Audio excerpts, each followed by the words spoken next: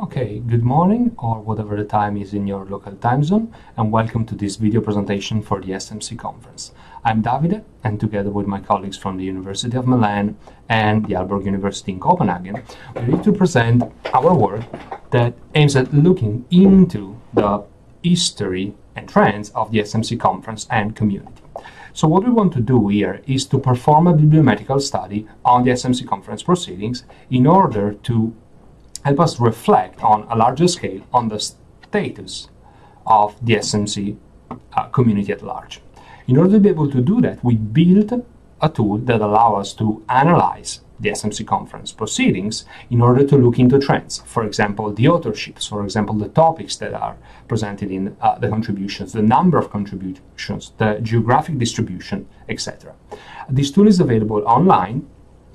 You have the link in the deck of slides, and so you are free. Actually, you will be encouraged to have a look at the data presented there.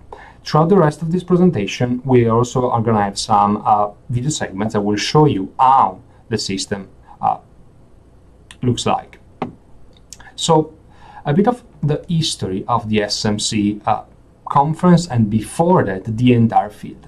Now, sound music computing is an expression that has been introduced for the first time during the first half of the 90s. But it was until the beginning of 2000, in particular 2001 to 2004, that the SMC became a conference and later on an entire community. The SMC conference was born as a joint initiative between the National Association for Music Informatics, Computer Music. So far, I see here that we had editions of this conference only in Europe. Maybe one day we will cross the ocean and we'll reach other continents, even if the participation to our conference, we'll see, already reached the entire planet. So SMC for us is a conference, it's a summer school, is a community, and all in all is an entire field defined by the ACM classification. So our first goal was to organize in a systematic way all the proceedings. Now, the conference proceedings are already freely available. They are protected by Creative Commons license, and they are uploaded on a platform called Zenodo. Now, one of the problems that we have with this platform is that it's not easily searchable, and it does not contain all the data that we would like to have. So our solution to this problem was to build a custom database that is not aimed at replacing Zenodo as an archive of proceeding, but is actually paired with the Zenodo archive in order to track all the information that are not really available in Zenodo. If you ever try to perform a search in Zenodo, normally two things happen. Either you find exactly the thing that you're looking for, or the database returns the complete set of 272 something thousands papers that are stored on the platform. There is not really a good level of flexibility. So what we want to store in our database was to emphasize the variation in the affiliation, for example, for authors. Their career evolves, so they move from one place to the other. So we want to have the author as a central information that is maintained in our database. We also want to keep track of the affiliations, the research centers. This actually pose a number of questions, a number of problems on what is defined as the primary affiliation. So we used the conference proceedings and the Zenodo archive as the data baseline to validate the data we automatically extracted. Also, we enriched the database with data that is not available anywhere else. For example, try to infer the gender of the authors of the papers. These in order to try to have an idea of what is the gender gap in our subdiscipline. Just to have a quick look at SMC and the growth of the size of the conference and the acceptance rate. Now, we have extrapolated here this table that you can also find in a paper, and with more data you can find online, just to show the total number of presentations as they grow throughout the years. At a certain point, with a notable exception of 2014, because that was a joint conference with SMC, we kind of reached a plateauing situation that placed us around 100 contributions per year. A bit more interesting is also to have a look at the authorship. So who are the authors of the paper at the SMC conference? So in this table, again, we summarized the evolution of the number of unique authors per conference. And again, we have the 2014 edition that is quite different in size because of the fact that it's joined with the SMC. Also interesting is to track how many authors contribute to more than a single paper in every edition, so the ones that are really like the pillars of our community. Also, it's interesting to have a look at the number of papers that spots a certain number of authors, and we can see that empirically these curves follow the so-called Lotka's law, where the number of authors making X contribution is 1 over X to the power of A of those making a single contribution, with A, that is experimentally validated, to be close to 2. Also, we can see here the overall, over the all editions of the SMC conference, the number of authors with a certain number of papers, and we have a vast majority of contributors that contributed only one paper, and then we have a smaller number of authors that are what we call recurring authors that contribute with more than one paper. So if we look at the composition of the research groups in our field, we can see here that each paper is authored on average by 1.4 institutions. So there is collaboration between different research centers, between different universities. So the number of papers with a certain number of authors per edition is mostly concentrated with 1, 2, or 3 papers. It's rare to find authors with more than 3 papers per a single edition. Okay, just to make some, if you allow me to use this metaphor, high fidelity, a list of top 10s, we have top 10 recurring authors, so the one that contributed the most to, in terms of the number of papers that presented to the conference, the one that established what we consider a large collaboration network, so the number of unique co-authors that they work with during the time that they spent at the SMC conference, and the number of authors that participate in the most conferences. Now, we have nobody that attended and presented a paper to all the conference, but we have a number of authors that approximate, that are getting close to that number. Also, we want to have a look at the number of countries that are represented by the SMC conference, and in particular, we already have 51 countries spanning over 5 different continents, so we basically reached everywhere in the world, and 585 unique institutions that include universities, research institutions, music institutions, in particular conservatories, research centers, and private company. Even if then that on average, 90% of the contributions come from universities or university-like institutions.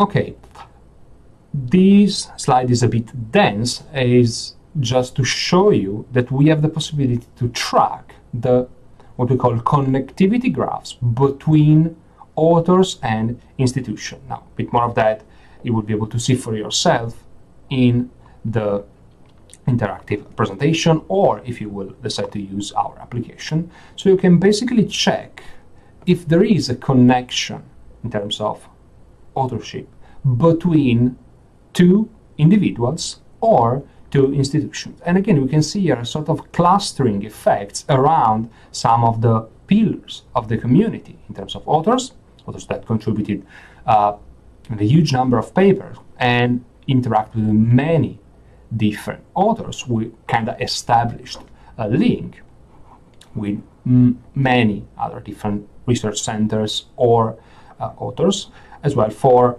the research institutions that are, let's say again, at the center of our research, established collaborations, established networks with other research centers.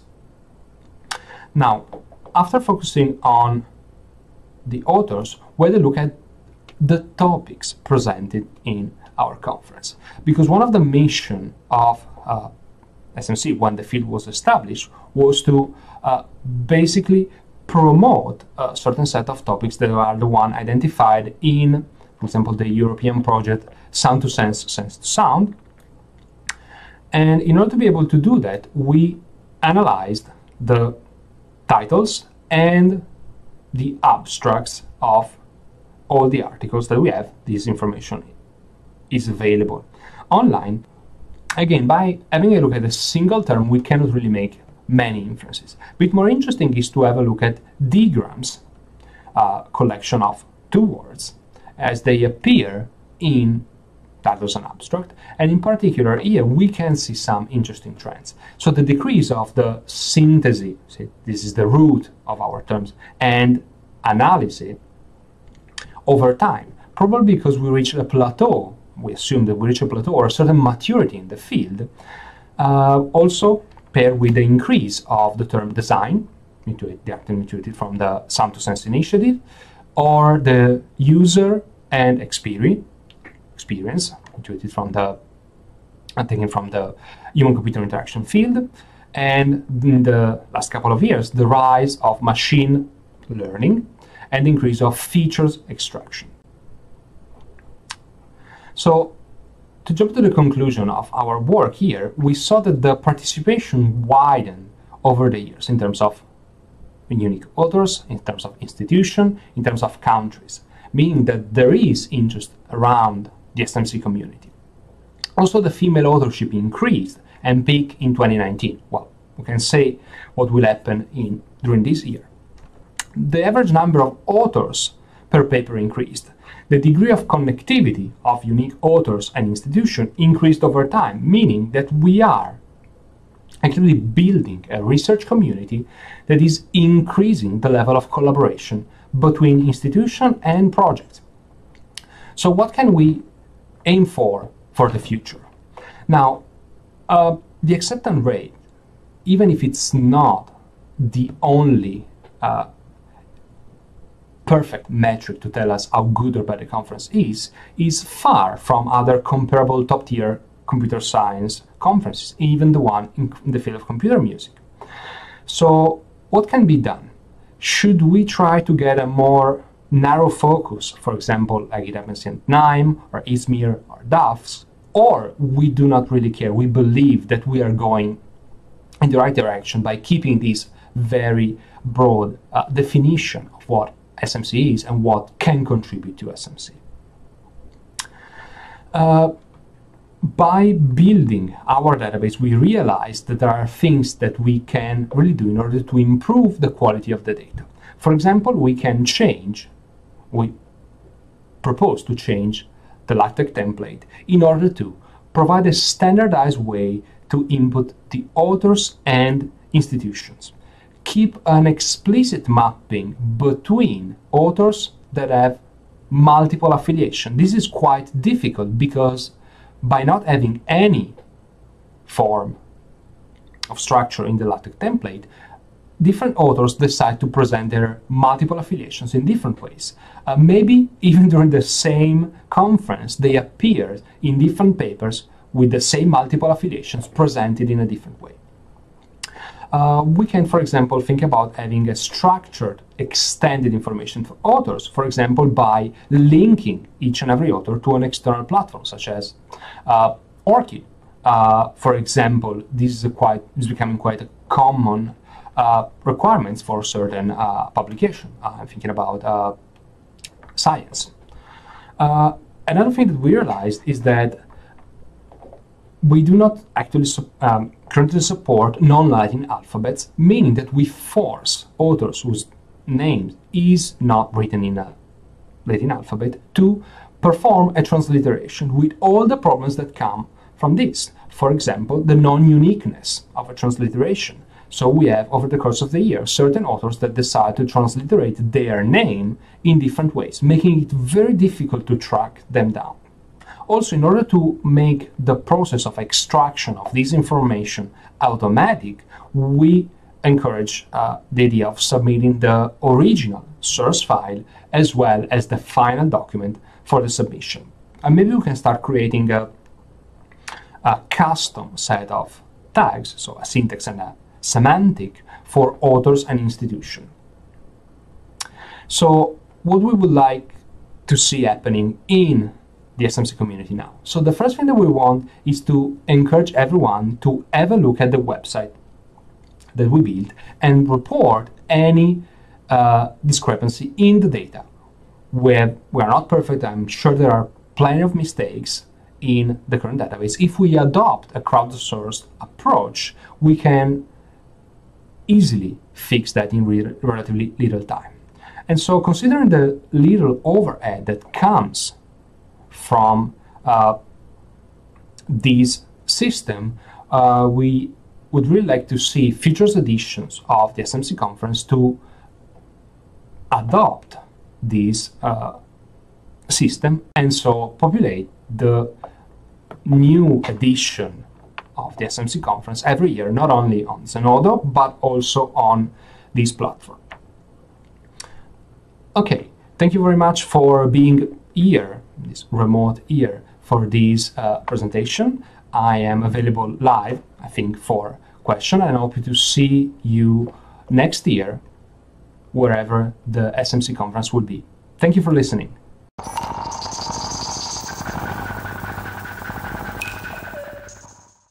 Hello, people of the internet, and welcome to this neon-colored extravaganza that will guide you through the worst corners of the Bach library.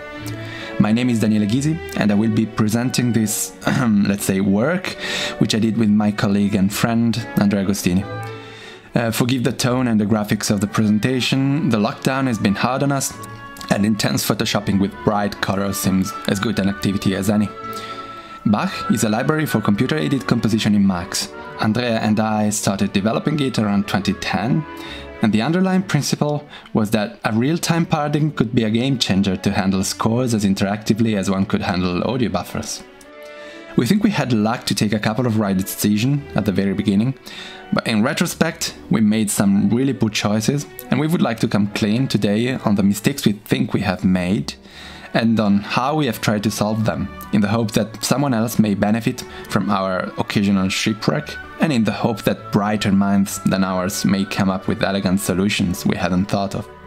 Consider this as a sort of step 1 of AA.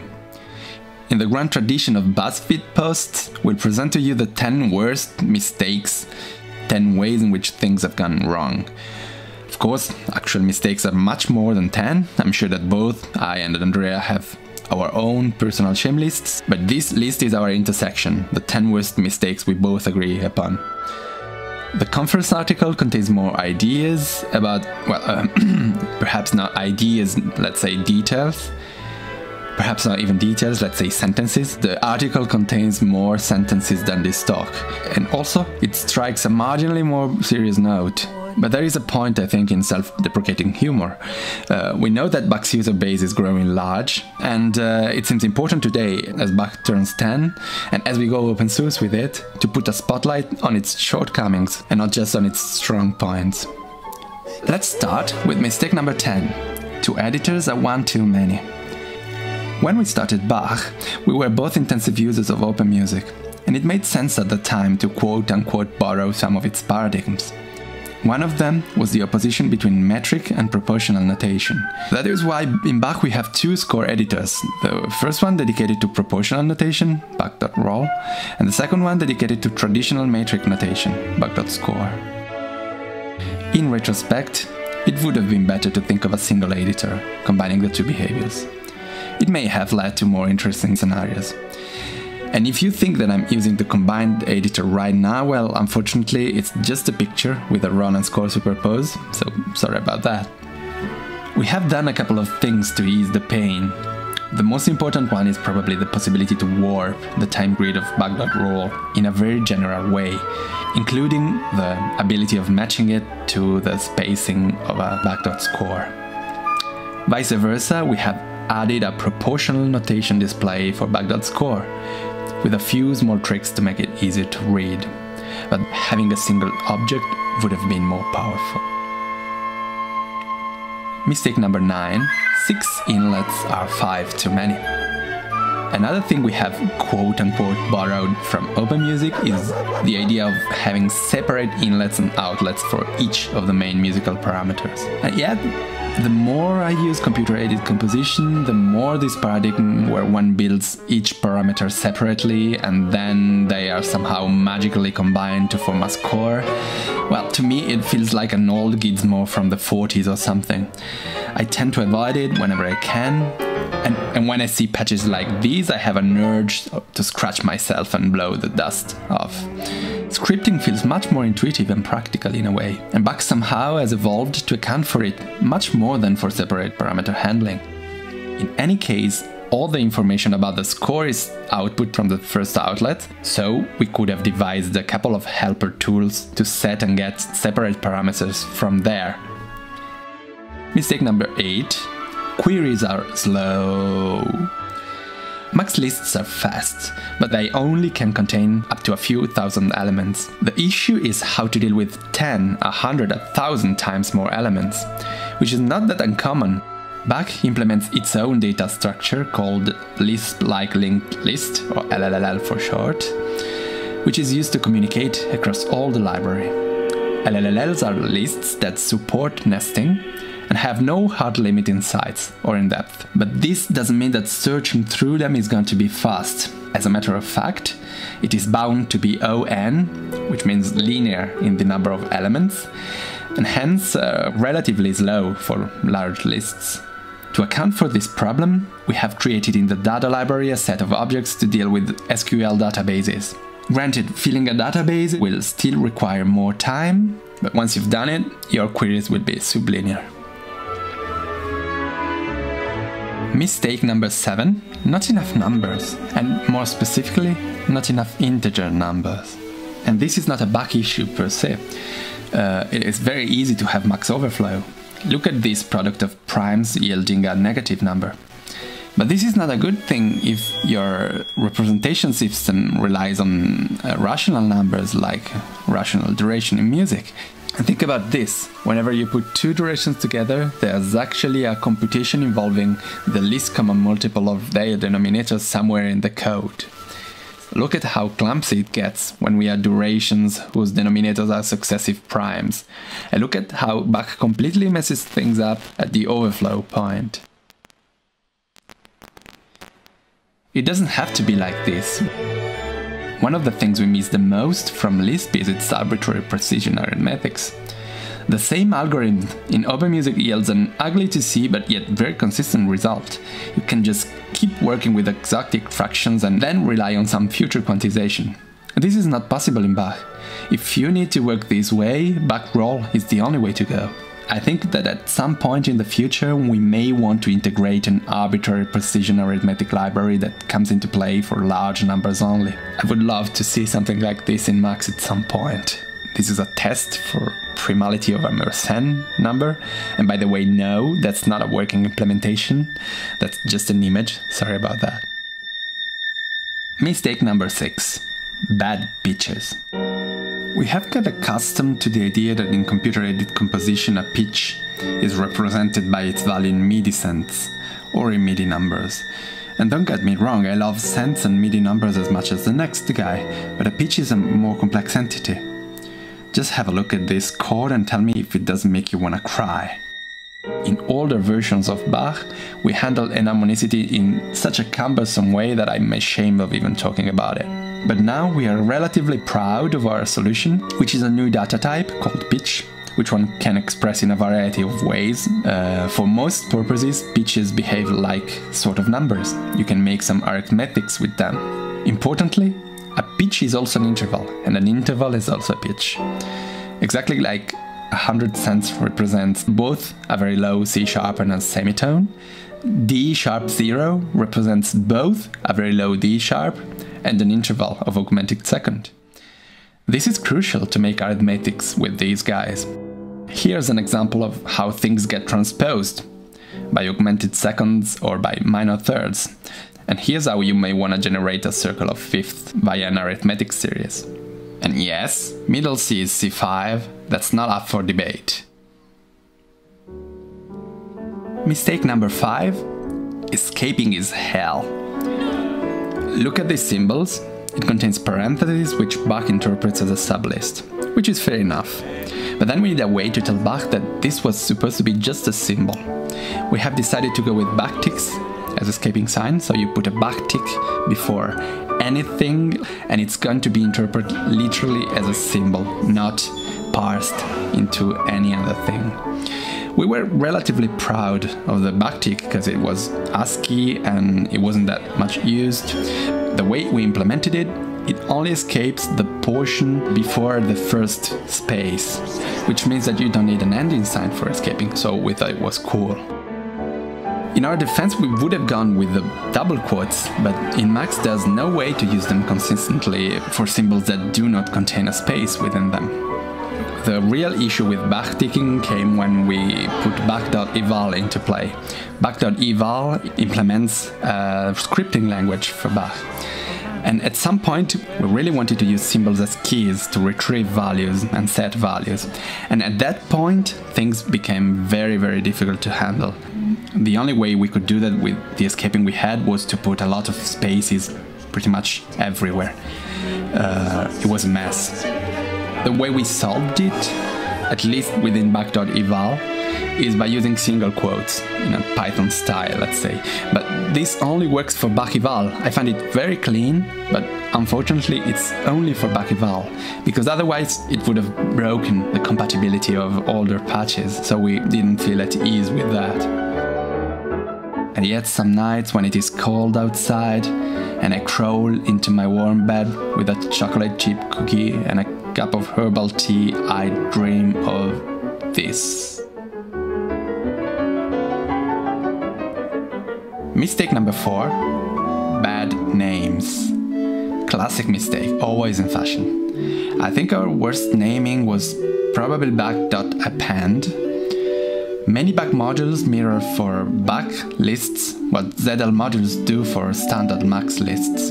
But the issue is that Bach append did what ZL join did, which is quirky. And then at some point you want a module that does for Bach lists what append does for Max lists. And you run into trouble, you cannot use append any longer.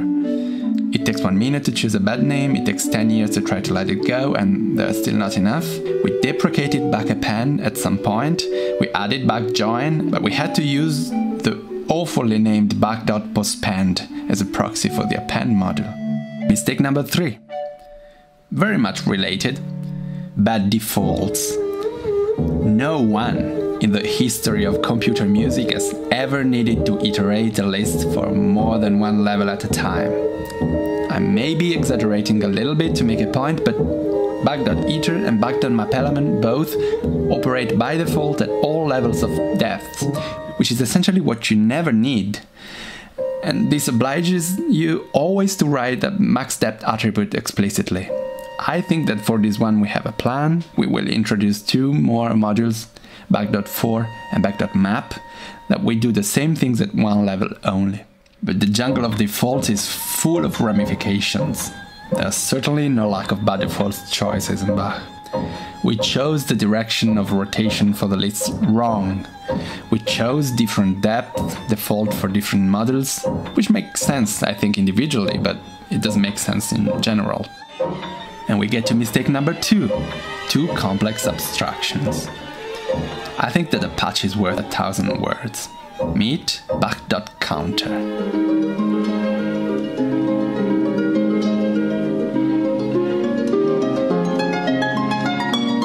Meet Cage.fm.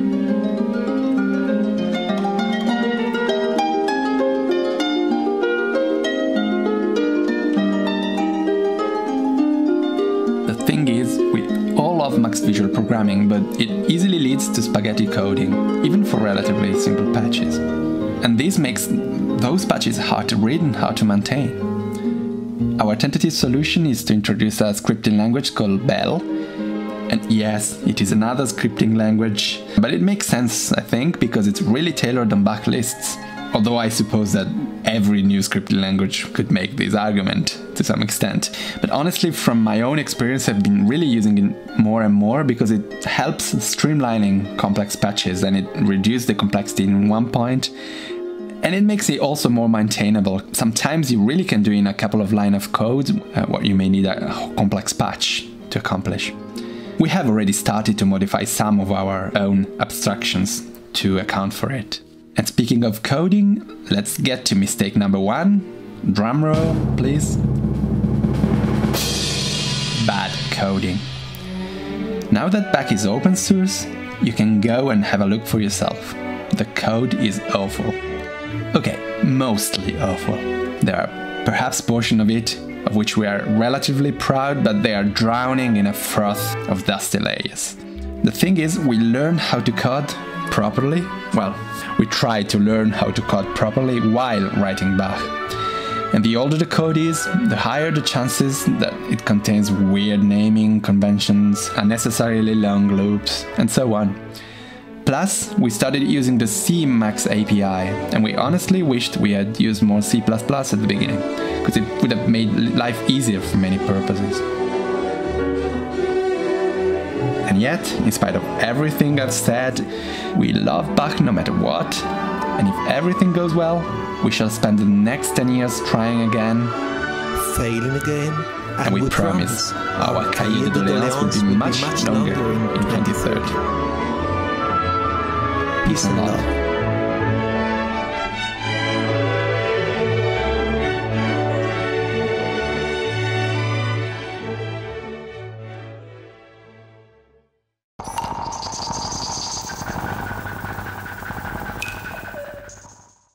This paper discusses recent uses of Bach Automated Composer's Helper, a Max library for algorithmic composition. As the title states, this is a user's perspective, so it is only showing one particular aspect of what you can do with Bach. To situate the domain, it best falls under the category of technology for notation and representation, tenor, like the conference of the same name. And of course Bach more specifically, due to its strong Lisp influence, situates itself within the tradition of CAC, computer-aided composition, as a potential successor to softwares like Patchwork, OpenMusic, and PWGL.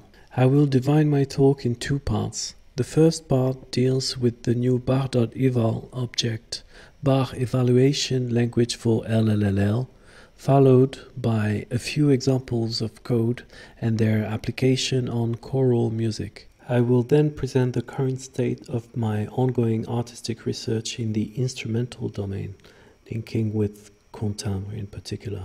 So the first point in this presentation consists in discussing the Max paradigm for computer-aided composition when dealing with symbolic notation. I highly recommend to read the author's articles relating to the topic, but I will exemplify in my own practice some of the problems addressed in those papers, as I believe it exemplifies what's explained on a more theoretical level. To do so, we need to recall that in Bach, the data structure called LLLL consists of nested lists, in a manner inspired by traditional computer-aided composition softwares. These lists can be represented as tree. Each time you go further down the tree, you add a level of parentheses.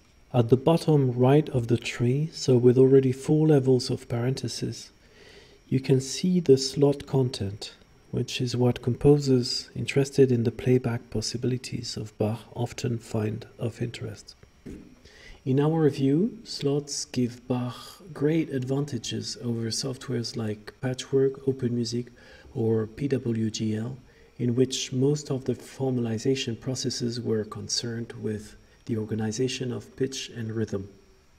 Indeed, the slot mechanism in Bach allows to store within each note a large amount of metadata, which can then be mapped to anything in order to retrieve, for instance, automation curves during playback. Here you have an example of a vocal synth, but slots are very versatile and will later show a very different approach with instruments. So, as we saw in Bach, one way of composing may consist in adding add chord messages with onset, pitch, duration, velocity, and with all the necessary information stored as slot content. For instance, with voices, those can be phonemes, text, dynamics, and for instruments, the path of which sample to play, which note head to display on the score, etc. This is a situation where the real-time data flow max paradigm makes things a bit complicated when we need to add parentheses one by one.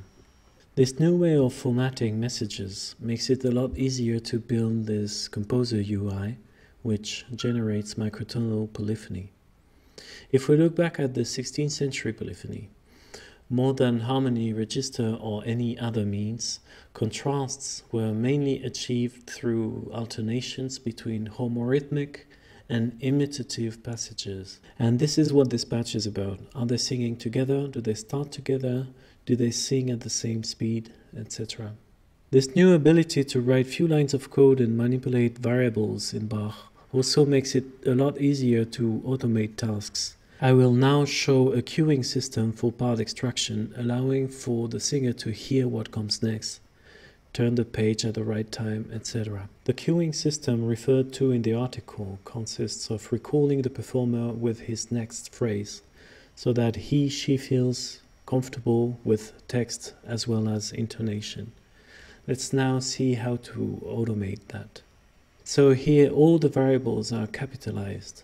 By iterating on each voice of the score and comparing each note 2 by 2, we're trying to identify the distance between one note and the following. So onset 1 is the onset value for the first note.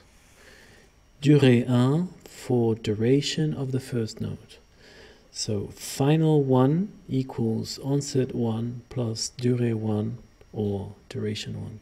So here the distance named écart 1 and displayed in yellow is small, because the difference between onset 2 and final 1 is small. On the other hand, in that example, final 1 and onset 2 are further away from each other. So écart 1 is larger, however still too short to sneak in a cue for the singer. Here, on the other hand, there's plenty of time, so the cue needs to start as late as possible. Start minus do equals start minus n minus start equals 2 start minus n equals 46 seconds. When the pause is short, the cue needs to be provided as soon as possible, so just after the previous singer's phrase. So here is how it's implemented in Bell, short for Bach Evaluation Language for LLLL. If we have enough time to anticipate, then we paste the cue just before the next phrase. If, on the other hand, the singer has only a short rest, we pass the cue as soon as the previous phrase finishes. Similar methods are applied to page turns. With animated notation in particular, one has to make sure the page turn doesn't occur in the middle of the phrase, and so on. So now, to give a quick overview of what I do with it, well, we just saw the very tonal Pedi trompetea passage. In general, however, the harmony is more driven by spectral techniques than that. In this particular piece, sounds were synthesized in MUX, a VR interface, which, among other advantages, makes gesture to sound mapping really easy. So MUX oscillators were then recorded in order to analyze their pitch content, on the top of which I then built the polyphony.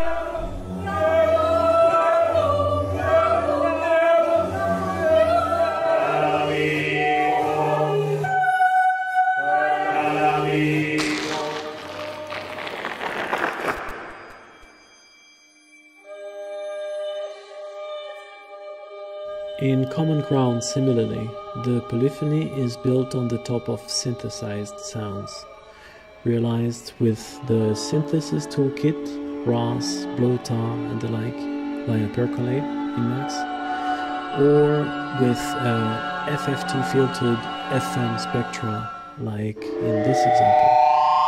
You'll notice the choreography is realized in score using the spat notation of Bach slots. You've also noticed the HMDs for singers, which is something I started doing last year in the piece Mit allen Augen, publishing the results at NIME and Tenor 2019. I believe it opens doors to interesting situations in performance. Technically, all the scores are synchronized by Smartvox, whose Tenor 2017 remains the main reference. It is a form of NMP, Network Music Performance, synchronizing all the scores through the browser, and as stated in Tenor 2018, audiovisual scores and parts synchronized over the web. It works on the web, as you can see in this demo. However, I believe it remains important for me that the performers are located in the same room. So we are on the local Wi-Fi here, rather than the internet.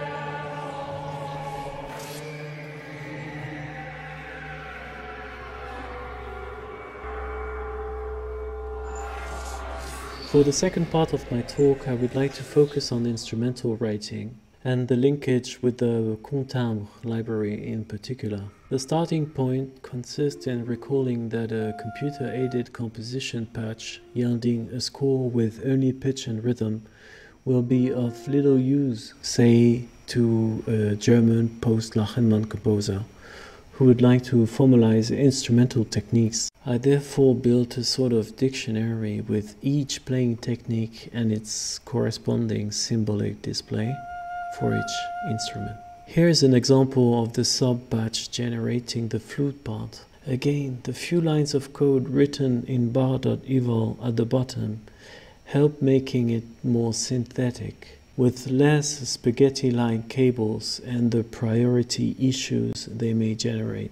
I've then built a machine inspired by the real-time generation of the cage.not random object, with the ability to dynamically control tessitura, dynamics, density, playing techniques, etc. I have here a machine which generates instrumental music according to a list of 11 parameters scaled between 0 and 1.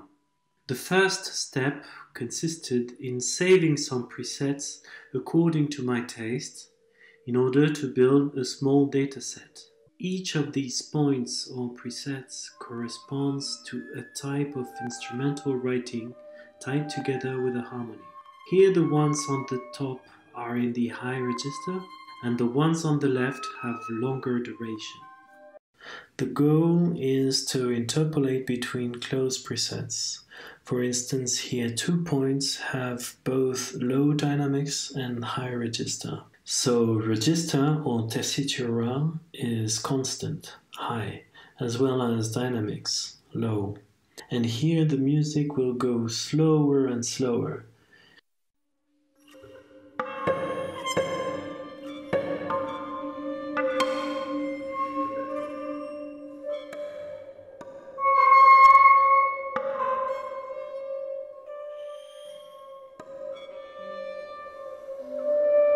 You'll notice towards the end a harmonic shift as well as a change in instrumental writing. More notes at the flute. The ML library features an object called KD-tree, which, given a configuration of parameters, will return the closest preset in my dataset. Again, in order to interpolate between two close states. The most salient features are that the second state has lower dynamics, and it is a bit slower.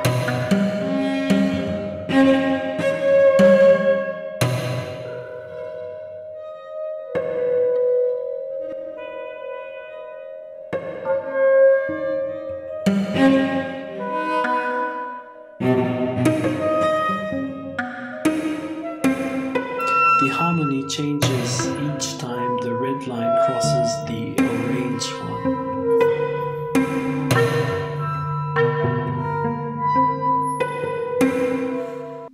This one is pretty self-explanatory, going from low to high register, forte to pianissimo, and ritardando.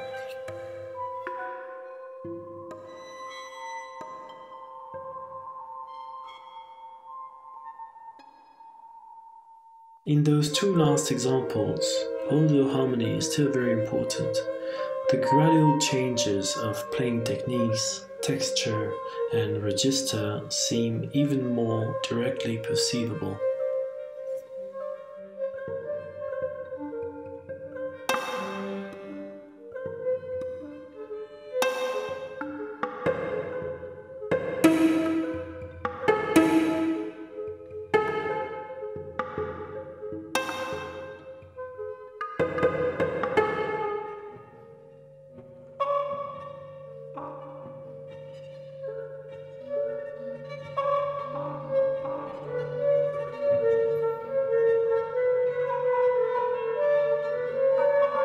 I hope I've shown in this presentation how Bach and its new features can be used to model composer and performer-oriented audiovisual scores, both in the vocal and instrumental domains.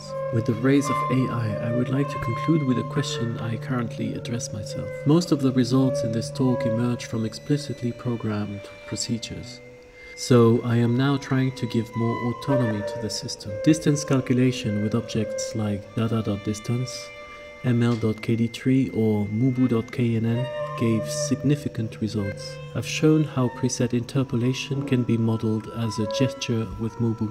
Since a plethora of machine learning tools today are able to recognize gestures, I wonder, for instance, if mubu.xmm or Wekinator could be used to create new gestures instead.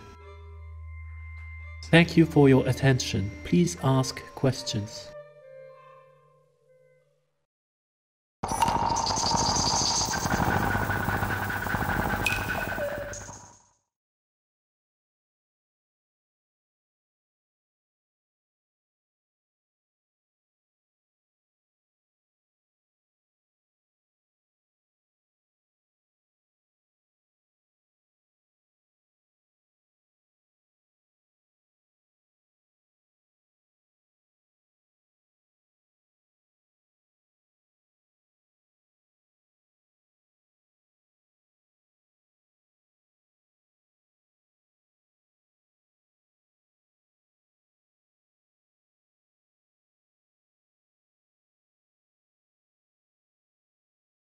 Okay, so here we are, and first of all, even if it's not related to this session, let me say again thanks to everybody, participants, authors, keynote speaker, and musician for joining us in this new effort on this virtual SMC. We call this this beginning session anniversary because of course it deals with our community in the first paper, and it deals with also the anniversary of a project which has encountered a lot of success. And I think it is important to think back about what we have done as a community and in relation to our single project, something that typically it is many times overlooked, no, while looking for new things. So I saw, by the way, that there has been a strong interaction in the chat. This is good. This was not, how can I say, thought before, but I think it is an emergent issue, so we are happy of it. I will collect some impression, and I will propose some questions, let's say, emerging from what has been said in the chat. So first of all, I'd like to ask Davide concerning the history of SMC. We saw that there's been you made a strong effort in trying to organize, to discuss the history of our community. I was just thinking if we can say something about the relations between our community and other communities, in the sense that, of course, you have worked on the papers and the conferences, but I was asking myself if it could be interesting also to think about the relation between SMC as a community and other communities, maybe not necessarily the one more related to us, such as the FX or NIME. Maybe we spoke about human-computer interaction. So what is the relation between SMC and other human-computer interaction communities? So maybe, I don't know if you can say something about this, if you think this is an interesting project concerning how to map our activity. Okay, I hope you can hear me. I don't know if... I think so, actually. At least on Skype, we're hearing you. I don't know if the video will switch or just the sound will switch. Anyway, this first question that you asked is very important for the community in the sense of how do we place ourselves with respect to the others. Now, we mentioned some of the closest communities to us, NIME, DAFs, and ISMIR. And we know from our personal experience, most of us as authors contributed to one or more than one of these communities. Regarding the communities that are a bit more far from where we are right now, I still think there is a certain amount of overlap. Of course, there always is, but also a room for possible interaction. I think that one of the nicest places where these kind of overlap happen in a sister community is between ISMIR and their conference of machine learning, NIPS. They managed to start a joint project. I think it was Oriol Nieto that is working at Pandora. They managed to get first a special session within that conference that then expanded to a more regular, I don't know if I can call it a feature in that conference. Pursuing a joint conference between the SMC and other communities would be for sure, I would say, interesting at least, if not very fruitful, because we're at a point in time, I personally believe in history, where the best results that we can get happen when we bridge together different communities, different people that think about different things. I just now realized how Italian I am by how much I'm moving my hands. I hope this is not distracting. So I hope you followed my point here, more or less. Okay, thank you. I have a second question, this time for Daniele and Andrea Agostini, who has joined us, and the two. So we have the two responsible for the bach project. So it seems to me that the Bell language share, in some sense, the same, let's say, trend of Gen, as far as I know. It means that sometimes it's easier to write code than to visual organize things. I was thinking about the idea of open source. So you say the project now is open source, and you wrote also this Bell language. Thinking about pure data, which is the main, in some sense, possible target in relation to Bach. As far as I know, they are strongly connected to Python from this point of view. So I was thinking if you have thought about using, I think you mentioned it, using an existing language such as Python, which is widely used, maybe this could help the porting of the project to other systems. And also, speaking about open sources, when you open source a project, you hope not only to have more users, but mostly to have more developers. So I was curious about the success in these terms, which is relevant to create a community around your project, no? Okay, who goes? You go. Okay, I go about Bell, and then you go about the community. Okay. Oh, come on, so, you got the easy one. Okay, but anyway. Please, be quiet. Yes, of course, we considered, the first thing we considered was basing our quest for a textual language upon an existing one. Actually, the first and more so to speak, obvious choice would have been Lisp. Python was sort of a second choice, and we considered it all, of course. The real problem is that we needed to work upon LLLs, and LLLs are quite an idiosyncratic data structure, and so it didn't really fit well with any of those programming paradigms. So it was either we chose an established language and somehow we hack it and we find some convoluted ways to work with LLLs from within it, or we choose to stay as close as possible as to the LLL architecture, but we need a language which, of course, is not completely exotic. It's also a pretty simple language, and I think that anyone who knows how to code in Python or Lisp, because the Bell language has sort of a double.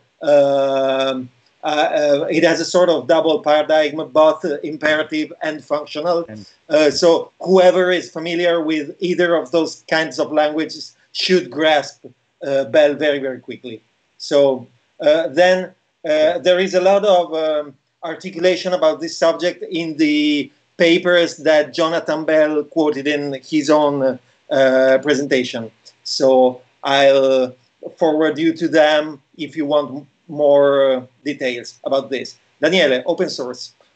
Oh, come on. Let me just add also that we have tried to make, Andrea has tried to make bach.eval as compatible as possible with bach.exp and then exp, which is another reason, I think, for being as Maxian as possible, even if that means a bit farther from Python. Community, yeah, I'd love, the short answer is I'd love to see someone taking up the project to branch it and make a pure data version of Bach. But it's a huge task because, as we said repeatedly, the code is not well written, and I'm not. I really hope someone will contribute to many extent, because there are a lot of things that could be done, and we are just two.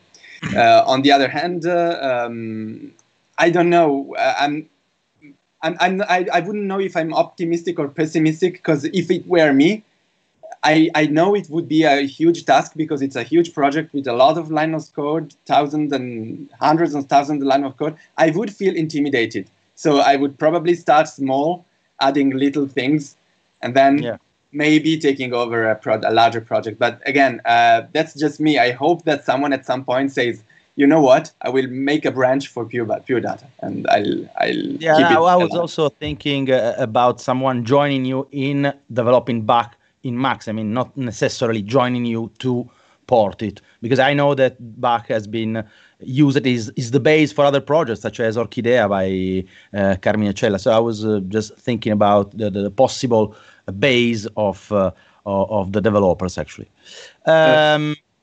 Okay, I think I have to skip. I'm sorry, Daniele. I have to skip to Jonathan because of scaling, so we don't start too late. And Jonathan, you showed us a project, which is a set of projects related to the use of Bach, which is always interesting from, I think, the developer perspective, because typically you develop something, then you have user doing different things. And in particular, if I understood clearly, I can say that we can say that it's a set of projects related to some sort of computer-aided, one can say, of course, composition, but also notation, because these systems are used live to provide cues for performers. I was curious to know if you have thought, and maybe you have, and I haven't understood, if you had thought about creating live the composition. It means the notation for the performance. So rather than queuing an existing score, to generate live this kind of situation. Sure. Well, I get often this comment. Of course, when you see live generated notation, the first thing you think of is Umberto Eco's Opera Aperta and je sais pas le dire. These kind of open works that generate on the go. But as you said, yeah, it's live. maybe I think a lot of computer-aided performance, and in a sense, for a singer, what he likes to do is do his own thing on stage, and in a sense, he or she wouldn't like to get something pop up, and she hasn't prepared her breath, and in a way, I've done it a little, but not so much. I would be more interested in perhaps having a conductor able to speed up at certain passages, sort of en for a way of doing things. Okay. Yeah. Okay, so thanks. Yes, it's a known divide, the one between, in some sense, let's say, musician and improviser. It's not the same thing. They can overlap, but sometimes it's a different kind of attitude, no? So of course it's important to deal with both sides. So I'm looking to the chat right now. I don't see any other questions. We have a couple of minutes. I am here with on Skype, and I have this sort of. There's a delay with yeah, there's a delay probably. So maybe, Simone, I think we can proceed in our conference. I'd like to thank you all for being here in this unusual setting, and of course to be our test for the first session, which is more complicated, of course, technical. Then we will try to go seamlessly. So thanks to all. And let's see the next session.